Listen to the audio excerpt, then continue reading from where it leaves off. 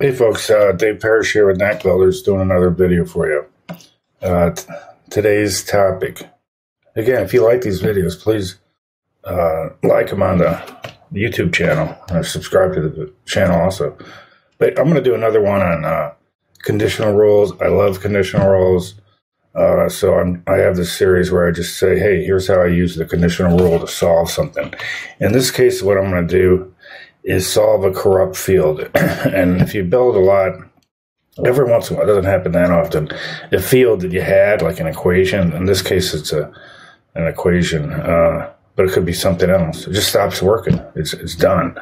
And that field can be used in a whole bunch of places for other things. And it's a pain, and you don't want to have to redo a whole bunch of stuff. I'm going to show you a way that greatly minimized the hassle of a corrupt field using a conditional rule. I'll be right back.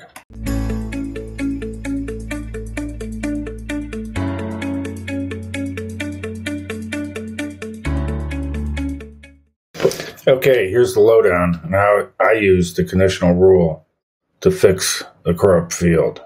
I'm going to call up an app here. This is going to be a short one. This is an app for a swimming school. It manages a bunch of aspects of it. Creating a class, location, a pool, an instructor, students, parents sign up their kids for a particular class. It manages instructors of the class. And each class has a bunch of different types of class, has a bunch of questions or skill sets that they're rated on. Depending on the type of class, they each have a different set. And then all these different skill sets are added, or the scores are added together, and they have to reach a certain threshold to pass the class and advance on to the next class. A lot going on with this. But this has to do with an equation that's adding up a bunch of ratings for a particular class. And there's a whole bunch of this in one table. A student class thing is what an instance of a student taking an instance of a class. And all the different classes are in the same objects. And using page rules, it hides or shows the appropriate content depending on which class. But we're dealing with the sum of the ratings. And I'm just going to call it. Here's different things. These are acronyms, and these are all behind the scenes, by the way.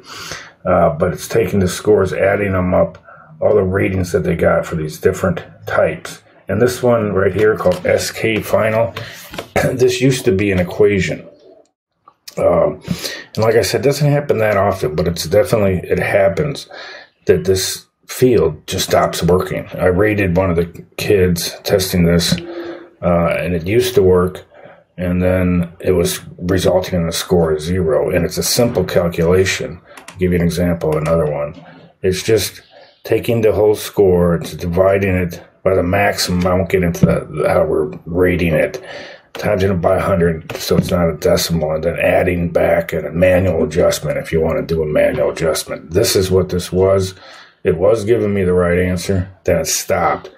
And then this particular thing is used in a number of different places. It's used to calculate something else. It populated throughout the app and the admin side, instructor side. And I didn't want to I could have remade it, but then I have to go back to all these other places and change it. I didn't want to do that. What I did is, first of all, to find out if it was corrupt, I made the exact same field, and then I copied its content, which was this, but adding up different things, just simply copied it. This thing here with the asterisk, I was doing it behind the scenes. I put an asterisk. I did call this test, and then I let it do its thing, and it gave me the right calculation. And I'm like, man, this thing's corrupt. And again, I didn't want to have to do it in a whole bunch of places. And then I said, you know what? Why don't we just use a conditional rule? What I'll do is I'll make this, I'm going to call this fix, and I explain exactly what it is. This other field got corrupt, so I'm going to use this field that I know is working, and I'm going to make the corrupt field the value of this field. That's the gist of this whole thing I'm talking about. So what I did is take this equation that was corrupt, not working anymore, turn it into a number, change the type of field, and it gives you a warning you can lose everything. I don't care. So now it's a number field.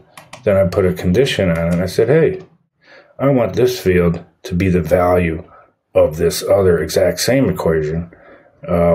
but the one that's working, I renamed it to fix. And that's what it did. So now this score is whatever this value is. And you should, by the way, it's best if you have a condition, have this before the one that has a condition. So this value is set, then this goes and grabs it. You don't want to do it the other way around. I think it might work itself out, but put it before. There's an order of operation. So by changing this and just making it the right value that I already had, I don't have to go to all these other. First of all, there's other equations that use it that I have to go now fix. It's remaining the same field. It's just right now. And then I don't have to go to the pages side and hunt all around for where it shows up and replace it. I just leaving it the same one. I just got it, pushing it to work using that conditional rule. That's what I got today, folks. Appreciate it. Thanks.